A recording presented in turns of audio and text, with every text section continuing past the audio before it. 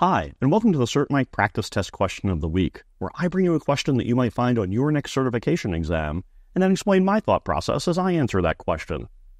This week's question is about security control categories. Let's take a look. Jorge is putting a process in place to ensure that his organization reviews intrusion prevention system logs on a regular basis. What category of control is this? Is it operational, managerial, technical, or compensating?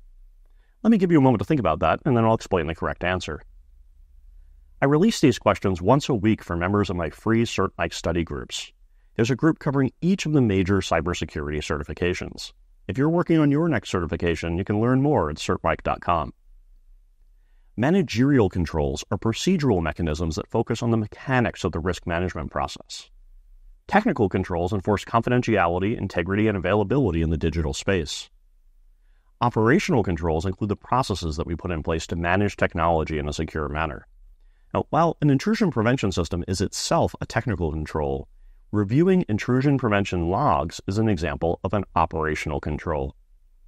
If you found this question helpful, please click the like button below and consider subscribing to my channel for more cybersecurity content.